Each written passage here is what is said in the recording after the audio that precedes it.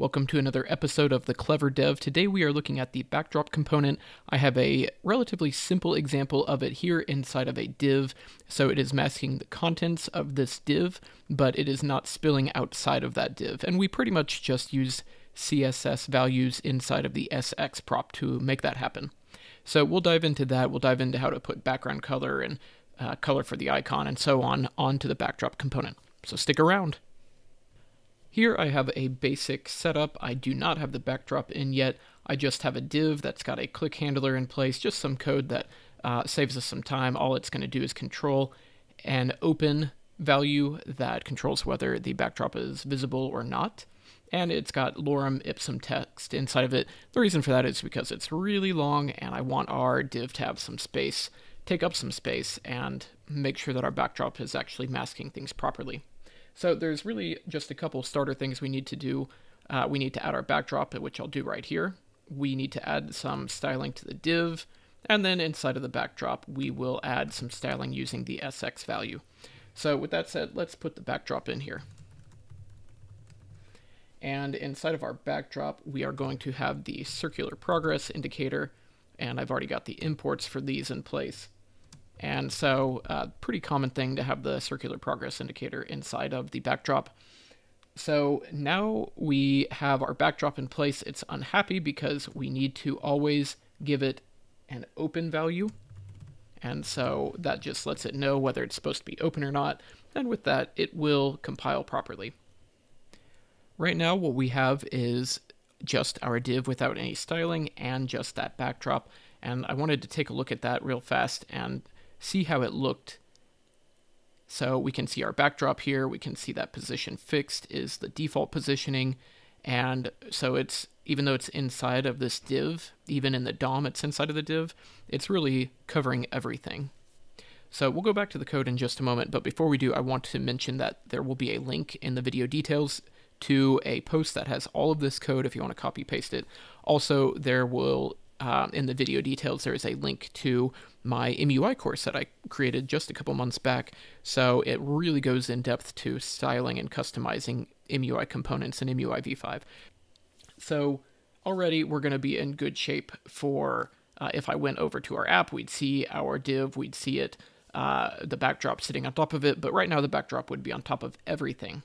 So let's go to our div now and add a little bit of styling to it just so that we can see it a little bit better. I will add, actually I need the style value here. And remember, we cannot use SX within the div because the div is a React component, not a Material UI component. So if I was doing this for production, then I would use a class right here instead of the style. It's never as good to use inline styling, but to keep it simple, I'm going to do that here. And we only need a couple of values inside of here. So I will add background color.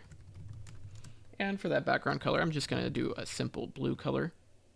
And then the other thing that I want is, and this is very important, I'm going to set a position of relative. So the purpose of the position relative is that on our backdrop, we are actually going to add a position absolute. And the position absolute always wants to go and find its parent that has a position relative. And so that's what the backdrop will then be absolutely positioned inside of. So let's go and add that styling to our backdrop. Now on our backdrop, I can actually use the SX prop. So the SX prop is a really great prop that was added in Material UI version 5.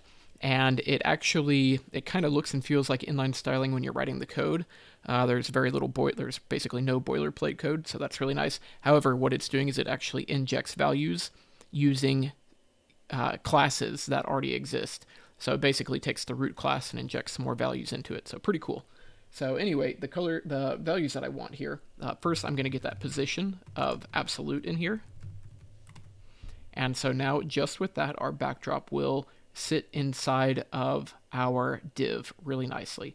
And even though there's this text in here, and then the backdrop comes after the text, given these two positionings that I have, then that won't really matter. The backdrop will actually just sit what will look like on top of the div, or really just filling up the inside of the div, regardless of this text. So anyway, we've got position on there, And now let's add a color of, let's just say something simple like green. This will actually add color to the circular progress.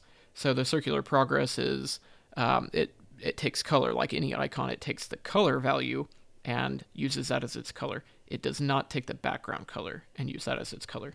So important to keep that in mind. Next, I will add a background color. And now this is kind of interesting. What I'm going to do is I will add an RGBA. That's going to be kind of a yellow value. So that's a yellow value right here, and then I'm going to add some opacity. I will say 0.4. And so this yellow value, the way that it will interact with the div is it'll actually just make the text of the div look kind of yellow, because the text of the div is white. In our app when it's running, it's a white color, and the div has a background color on it. So really the only thing that can be visibly changed by a background color on our backdrop is the actual underlying white text of our div. So then one last thing that we might do, it's not necessary in this example, but you might want to add a z-index depending on your situation. And I can just draw straight from our theme, the default theme. I haven't done anything to like pull in the default theme. I'm not passing it with a theme provider or anything like that. It's just available, and the SX prop has kind of some shortcuts to accessing that theme. So one of those shortcuts is with z-index. All we have to do is put in a string value that exists on the z-index theme object, and it will translate. It'll go and pull that value. So z-index, the drawer value is equal to 1200. So our backdrop is now going to have a z-index of 1200. So pretty cool stuff. Before we take a look at this, I'm going to add one more thing. I'm just going to set a width of 25% here so that we get some white space on either side, really make sure that our backdrop is not overflowing in any way outside of that div. With that, let's go take a look at our app. So here we are looking good, and here's our backdrop in the DOM, and we can see that it was by default position fixed, but by setting our custom position, we've overridden that, and then we've got our color and our background color. So pretty cool stuff, and if you know about position relative and position absolute, then it's really not too hard to style the backdrop and get it really to only overlay the components you care about overlaying. It's really just remembering those CSS basics.